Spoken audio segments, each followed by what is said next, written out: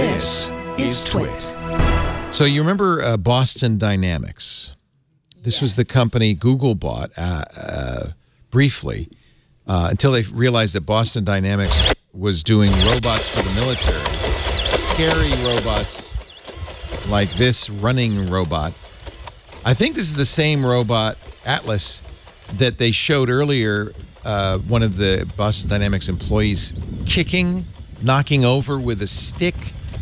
And the robot was so nice and just got up and kept doing things. But I have to think it's kind of making a list, right? Look at it, can jump.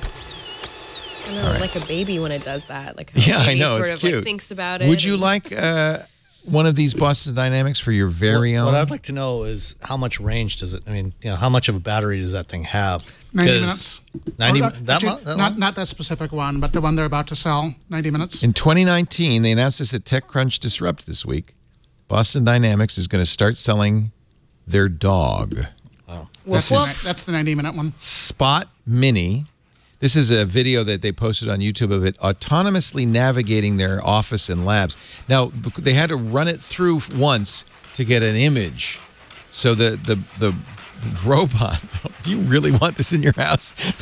They're speeding it up here. You've seen the other video where it opens the door, yeah, and then lets you can get one with a articulated arm. Yeah, be perfect for pinching people. The robot, they say it's the quietest robot they've ever made. It's, I mean, I don't know how quiet it is, but it doesn't sound like a steam engine coming at you anyway. Just give me a canine.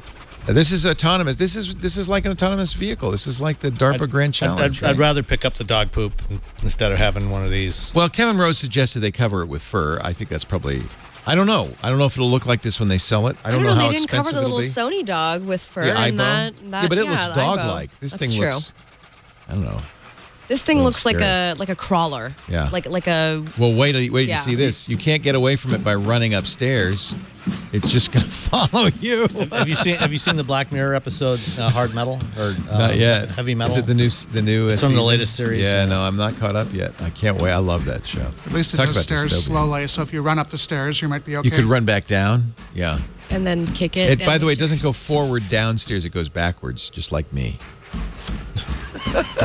So how much is this thing going to cost? They don't say, but they do say they're going to sell it to end users in 2019. I mean, it's Spot Mini. This looks expensive. It does look really expensive. $10,000. Sounds like you know about this. If you said 90 minutes, have you talked with the people? I was just brushing up before we went on there. Yeah.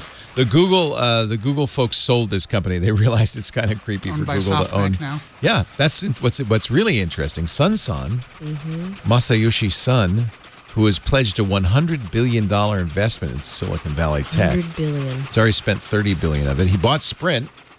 Is now the owner of these scary robots. He also bought a big chunk of Uber. Did he? Yeah. He's got money to spend. He bought about 15% of Uber. Is it interesting? I don't really understand where all that money came from. SoftBank was originally a software distributor, I think, right? That's where the name came from. Yep, owner of Ziff Davis. They bought Ziff Davis, I remember, yeah. I was still working there when we had to call him Sunsan.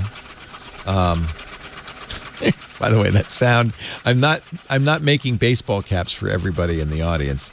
That's the Spot Mini still running around. Does sound like an embroidery machine, though.